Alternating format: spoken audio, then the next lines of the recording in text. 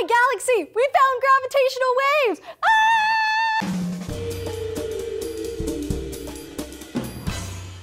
Hey stargazers, Julia here for D News. A long time ago in a galaxy far, far away, two black holes collided in a fateful swirling waltz. Just like when you toss a rock into a pond and the kerplunk creates ripples on the surface of the water, this collision sent ripples through the fabric of space-time. And we finally detected one of these ripples, or as researchers call them, gravitational waves. We've been looking for these kinds of waves for a long time.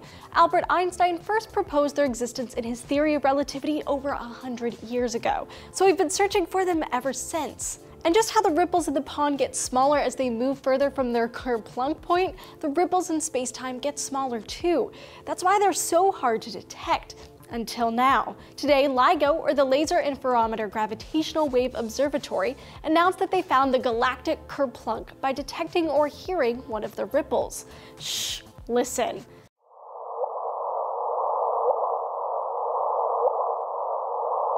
Ah, music to my ears. The signal was seen on September 14th last year, but the cataclysmic event that caused it happened nearly 1.3 billion years ago when two black holes collided.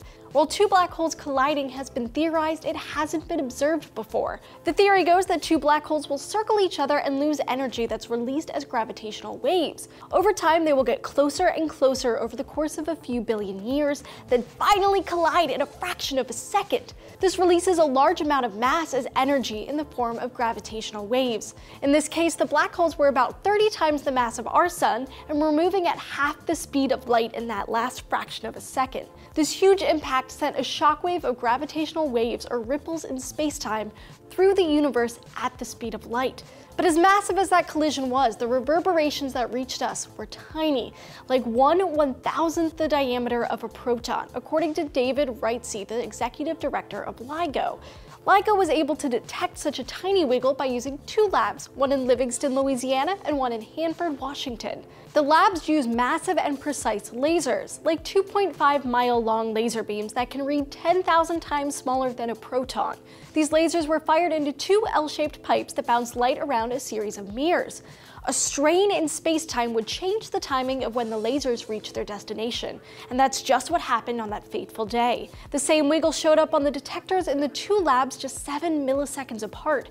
And more incredible, these wiggles matched up to what supercomputer models of gravitational waves had already predicted, which were based off of calculations from Einstein's theory of relativity.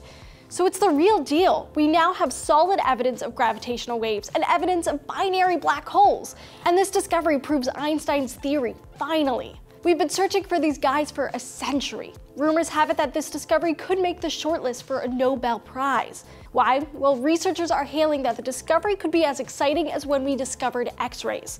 LIGO co-founder says it has opened a new window onto the universe.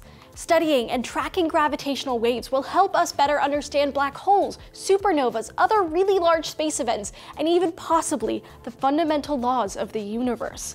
We'll learn so much more about the universe and how it works as LIGO upgrades their equipment to become more and more sensitive.